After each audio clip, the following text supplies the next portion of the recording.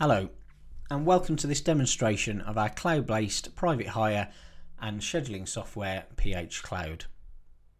During this short introduction, we will cover the different areas within PHCloud as well as their features and functionality. So let's begin. Initially, when you log in, you will hit this user configurable dashboard.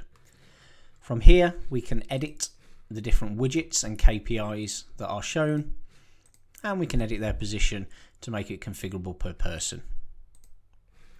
Down the left hand side of the system we will find the main menu, and our next section is customers.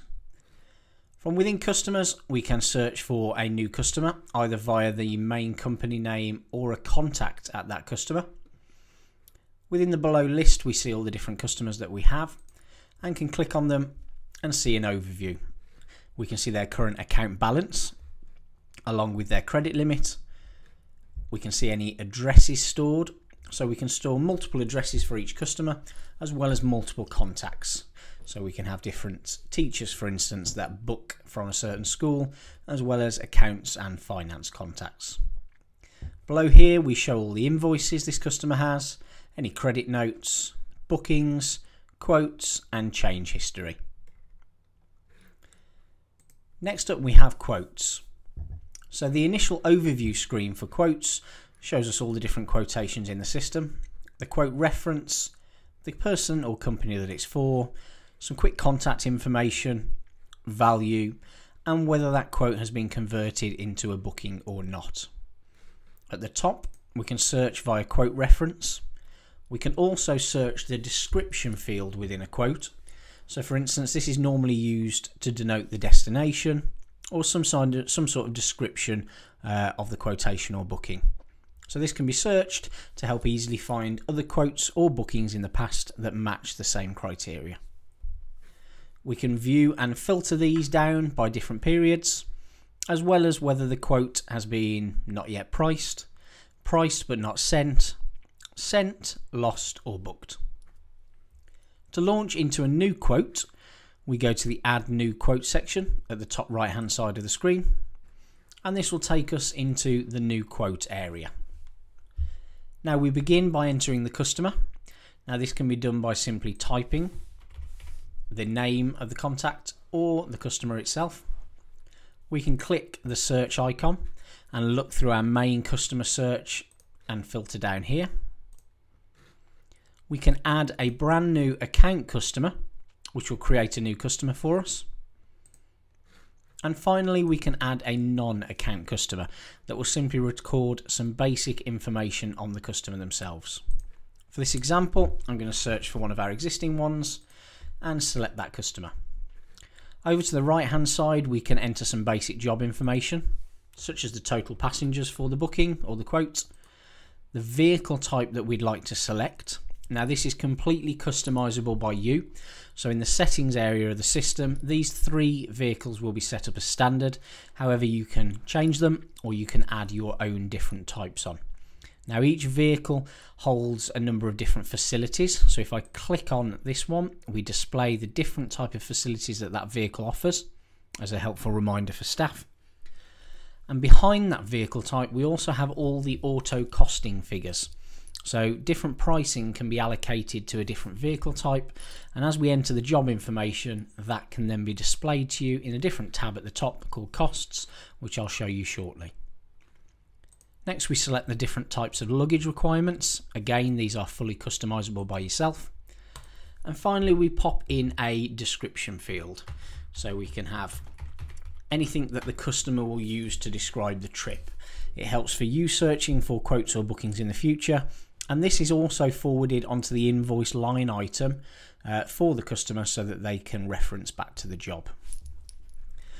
Underneath the customer themselves, we also have the ability to add in a customer purchase order reference or quote reference should they wish to use one. Once we've entered these basic details, we can now start building the job. So you will initially see the start and finish points have populated with your default depot that's set up in settings. On the right hand side we show this in the map view, and you can click the drop down to select between different depots if you have multiple. Alternatively, if you know the vehicle's actually going to be starting from a different start point, for instance it's coming off a job that's just down the road, we can select the location icon and we can now search for a location for where that job is going to begin. So we've got multiple options for how it's going to calculate the start and end point of the job, which is essentially where the driver starts and where the driver finishes. For this example, we will use the default depot. Next, we're going to begin entering the locations for the pickups. So for instance, we will use our office location for the start pickup, and immediately you will see that the search jumps to this information on the map jumps to the information on the right hand side. Now if we go and enter the next location along,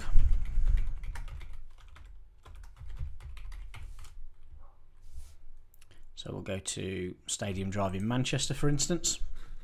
Again, on the right hand side you'll notice that it's building this up instantly as we enter these points in. The red lines are the travel to and from your depot or start location and finish location, so the dead mileage on the job, and the blue lines are the actual job travel itself. Now when you actually added the customer onto the job, you'll have noticed these favourite icons appear next into the list. What we can do is we can click on these and it will show us a full list of all the previous locations that this customer has travelled to or from, ordered by the number of times that they have been there. So their most used pickup or destination points will always be at the top. You can simply click on these to select and it will add that into the job for us. So for instance, if after Manchester we need to go to another location, we can go to the new action button in the bottom left and we're going to add on a pickup point. So this adds another point on for us. And now we'll go to the favourite icon and we'll go up here and we can have a look at the different locations that are available to us, and we'll select Worcester from the list, and that immediately adds that into the list for us. And again you can see that this is built up in the map window on the right hand side. Now for any of these points we can also edit the information that is stored by clicking the edit symbol. Now for every point location we have a unique name, so this can be set to something that the customer recognises. So for instance it's Station House for us, and the first line of the address is also Station House on East Lane. So we can update any of this information as we need to. Additionally, the map on the right hand side shows the exact point for this pickup. Now what we have the option to do here is we can expand this map so we can take a look at more in depth. We can choose the layers icon down in the bottom right hand side to select a satellite view.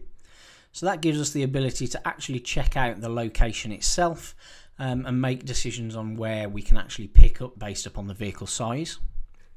And finally we have the ability to actually drag and drop the exact pickup point itself and set it to exactly where the customer would like to be collected. Now we have our driver's application being released in around a month and a half's time.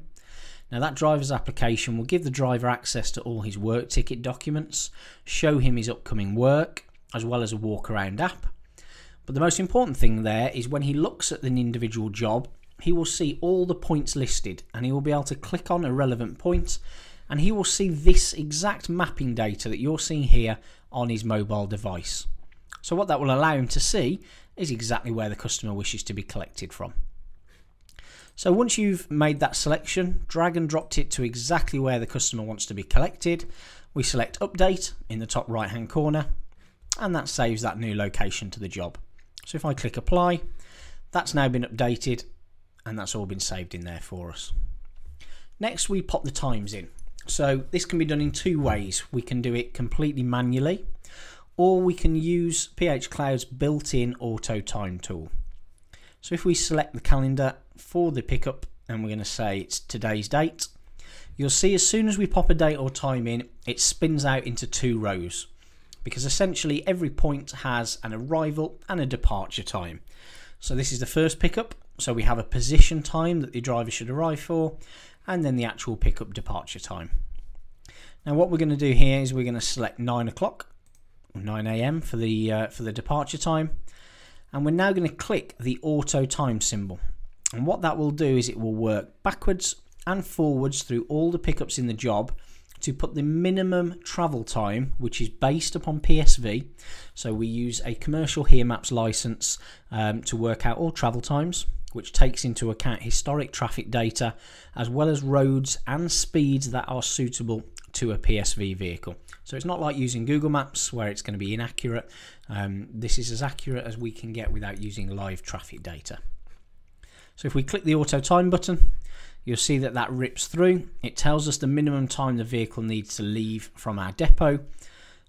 All the other times are then entered, and this now gives you the opportunity to make any changes or adjustments that you need. So for instance, now we can set the position time to 8:30, so we want the driver there half an hour earlier. We want him in the depot for 6 o'clock, and we can alter any of this information as we need.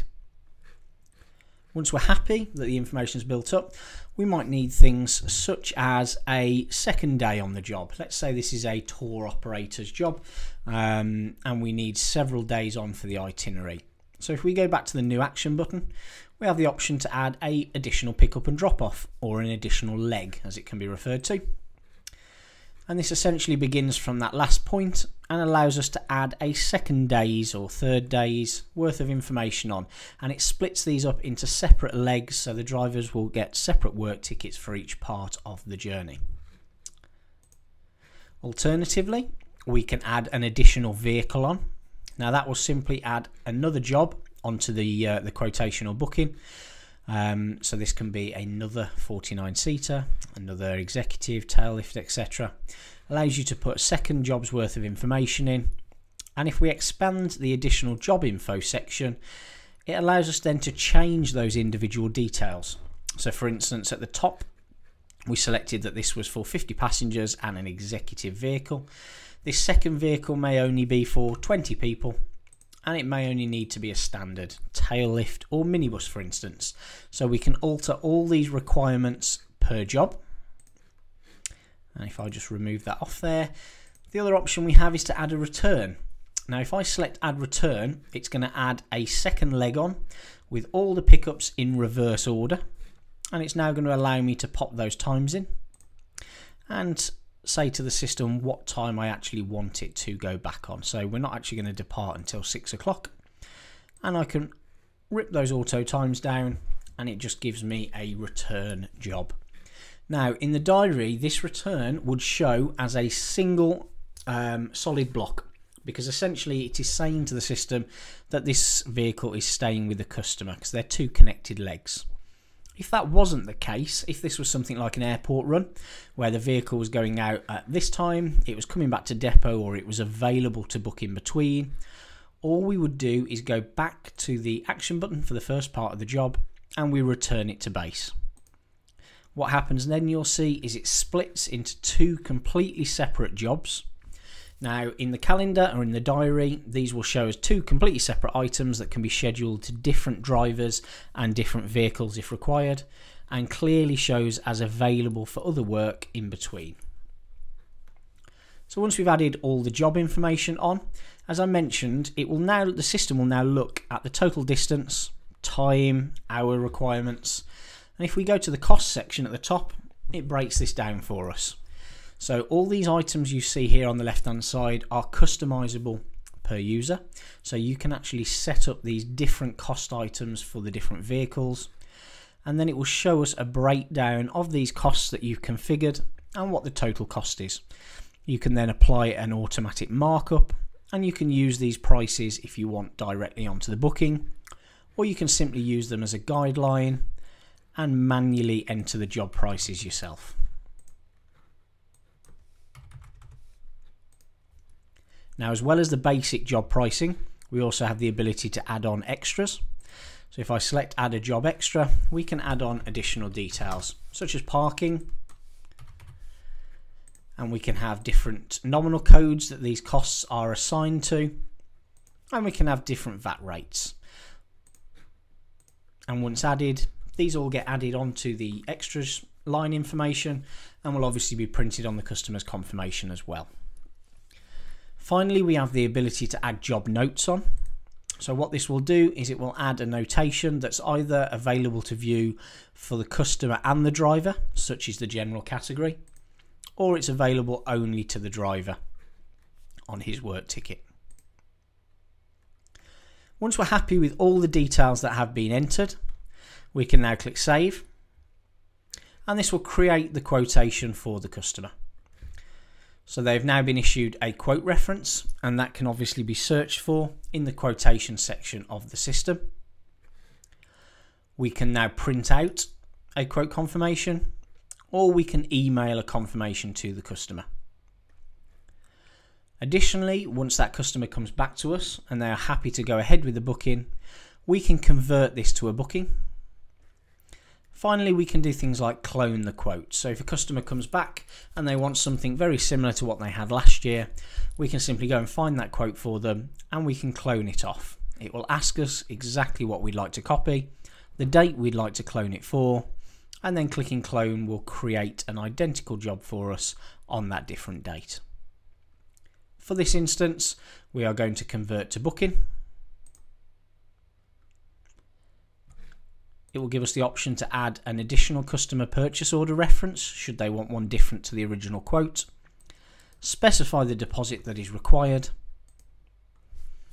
and now that creates an immediate booking for us. At the top, we can see, based upon the balance due date defaults that are set in the background of the system, that this quote is now overdue. That will be due to the travel date being set to today. However, if that balance due date was set ahead of today, then this would appear in amber. So you can clearly see that there is a balance outstanding, but it's not yet due. Finally, if we actually make a full payment on this job, you'll see that it now shows in green and the full balance has been taken. Now that it's a booking, we can re-invoice the job. We can send out or print or email a booking confirmation. As I say, alternatively, we can produce an invoice. So the invoice can be a pro forma or a full invoice itself. And if we create the invoice, all those details pop through to the line items with the different VAT breakdowns. And again, this invoice can now be printed or emailed to the customer. We can receive money against it. And as soon as we post that invoice for accounting purposes, this now locks down that original booking, so no further changes can be made at this stage. If we go into the booking section, that booking we've just made, there we can see at the top, we can clearly see whether it has been invoiced or not. And if we go into the booking, it shows us that no further changes are permitted as the final invoice has been issued. Obviously, changes can be made if we were to credit off the invoice. And at the top, we can see a link that jumps us straight to that invoice itself. Now, if a customer didn't want a quote and just wanted to go directly ahead with making a booking, we can just go straight to add new booking, and the same process as quotes is followed. However, this will now create an immediate booking for us. PHCloud also has a contracts section. So different contracts can be created, and each contract has different runs. We call them items. You can think of them as a morning or an afternoon run, or however you wish to break down the different elements of the contract. So if we click into an item here, you'll see that it has a start and end date that it is going to spin things out for. We have an occurrence pattern, whether that's daily, weekly, on certain days, and however many weeks. And we can also tag an exclusion pattern. Now these are set up in the settings area of the system and obviously allow you to exclude things like school holiday dates where you don't wish the contract to be taking place.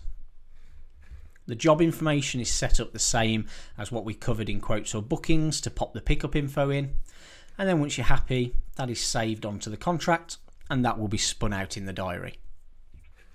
At any time from the individual contract area, we can go to invoice a contract and it will look at all the previous runs that have not yet been invoiced on certain dates, and we can either tag all of them or we can select the individual ones that we wish to invoice, and produce an invoice for those dates. Next up, we have the diary section. So when we go into the diary section, initially we have an overview of all the dates in the system on the date that we have selected. So this is a demo data, so I do apologise, it's about 2 months back. However, for the 24th of June, we can see all of these dates that are in here. We can see the type of booking that it's for, so we can see a contract, and we can see these are all private bookings. We can filter by those types or by events. Now, events I'll come to shortly, but within each vehicle and driver, they have their own built-in calendar. This is for recording things like holidays, annual leave, sickness. For vehicles, it could be MOTs and checks. So they all go into their individual vehicle diary, and then they appear on the main diary, so obviously you can see when they are blocked out for use. Next up, we have the customer's details. We have the item name if it's a contract, pickup and destinations, total number of passengers for this job, the vehicle type required, and we see very quickly whether there is a driver or vehicle assigned. Now I can click onto any of these jobs and I will get a very quick overview in the right hand side of what the vehicle is actually doing. I can do a manual selection of the driver or vehicle, and I can see some quick customer information below. This is a contract, so at the top I can view the contract and go and have a look at the individual contract date. I can exclude and cancel this individual date, so if there is a cancellation on a contract for a certain day. If I clicked into view contract, I could also edit this individual day's work. So if one of your school runs tomorrow needs to be picked up an hour later, we can go in and we can change it just for that individual date. So that's the overview page. Then we have the visual diaries. So if we click into vehicle, we can now see exactly which jobs have been allocated, where our availability is, and in the bottom section, the jobs yet to allocate. Now on the job itself, we see a solid bar, which is the actual job times themselves. So the pickup for this customer is 9 AM through to 2 PM. If we highlight over the job, we can actually see some basic information. So the start location, where it's going to, and the number of passengers.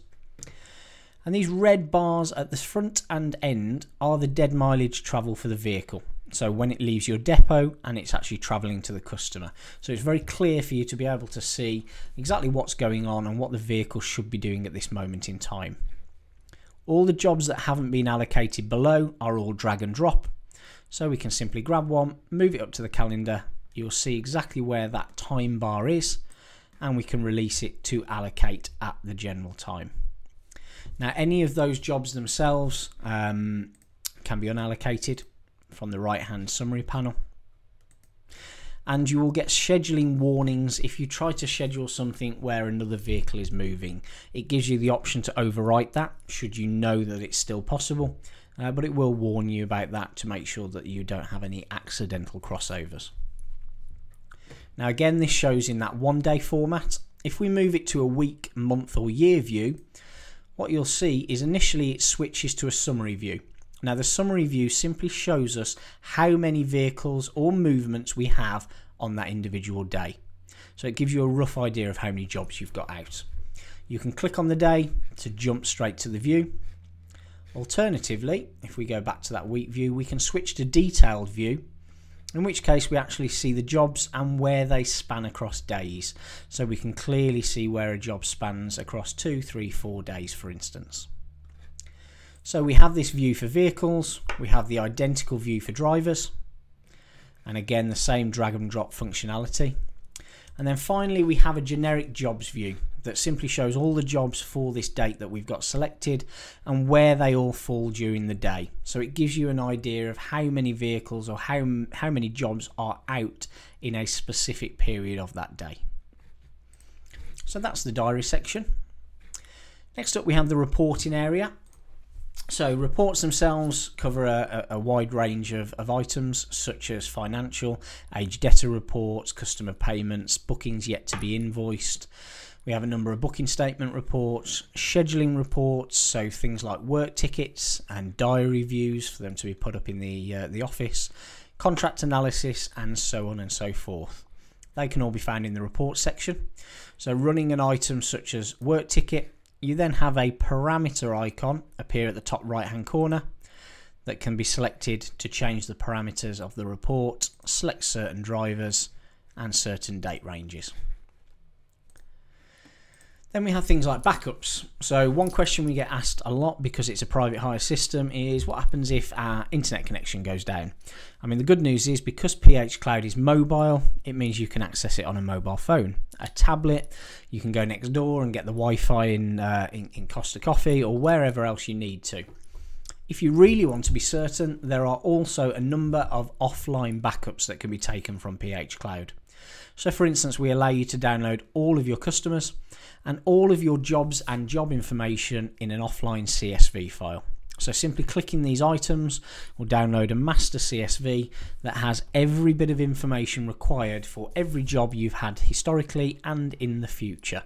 So that will cover items like all the individual pickups, the times, the start and finish times, customer notes, requirements, how much has been paid, so on and so forth. That's our reports and backup section. Next up, we have our invoices section. So this will show all the invoices you've had on the system, as well as credit notes, allow you to view, edit, post, credit off, anything else that you need to do for any invoicing that's on the system. Below that, we have the financials section. So within the financials, we have tools like our sales daybook ledger that allows you to clear off your different invoices and credit notes as and when they are checked down. We have a receipt section that allows you to pay money into the system. These all work very similar to how Sage works. So we select a customer, it would show any payments on account and invoices and allow you to receive payments against multiple or individual ones of those. We have an individual cash daybook, again for reconciling individual cash daybook payments and viewing previous cash daybook batches. We have a full nominal activity ledger and a full trial balance. Next up, we have the resources section. So this shows something like all our vehicles, and we can go into each individual vehicle, alter their name, information, licensing details. And as I mentioned previously, above any vehicle or driver, you'll see a schedule tab. And this will show you all the different dates and things that are available. So for instance, on this vehicle, if we go to today's date, we can block this out for an MOT. We can assign a driver if there's one that's required and add some notes and descriptions into there if needed. Now that block out, if we then went back to our vehicle diary and changed this to today's date, you will see that vehicle is immediately blocked out in our diary. As well as vehicles, we also have drivers. And again, we have the usual information stored against the driver, as well as their own individual schedule tab to record things like sickness and annual leave. Lastly, we have the settings section. So this is obviously where you can set up different items such as all your booking, customer, vehicle and driver categories, different facilities that are available. Company profile stores all your payment terms, address information, logo, everything that appears on all your documentation. You can manage your users and the different roles that they have assigned, which defines where they have access to in the system. Then we have setups to do with nominal code, payment types, set up your depots, and everything else that is required to set the system up and get up and running for you. So that is an overview of PH. Sure, you'll have a few more questions, and I'll be pleased to answer those either on email or via a phone call. Thank you very much. Have a good day.